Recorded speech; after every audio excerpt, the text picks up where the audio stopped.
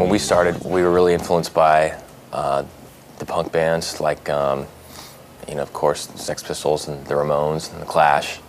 There were a lot of local bands that we were into also, more local, like the Dead Kennedys. They were from San Francisco, actually. We're from Los Angeles, but we were into TSOL and the Adolescents and those bands that were kind of in our backyard. Well, I think even the Offspring, when we started out, was just for fun. You know, we hoped to play a few backyard parties, maybe a few club shows, maybe one day make a record so we'd have something to show our grandkids.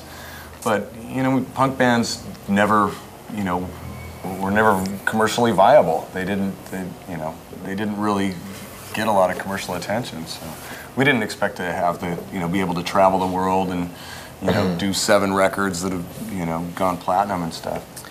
Crazy. But you were in a serious band called the Clowns of Death. I was in a very serious band. Pretty serious. Clowns of Death. When we started the band, we actually didn't even play instruments. We just thought it would be cool.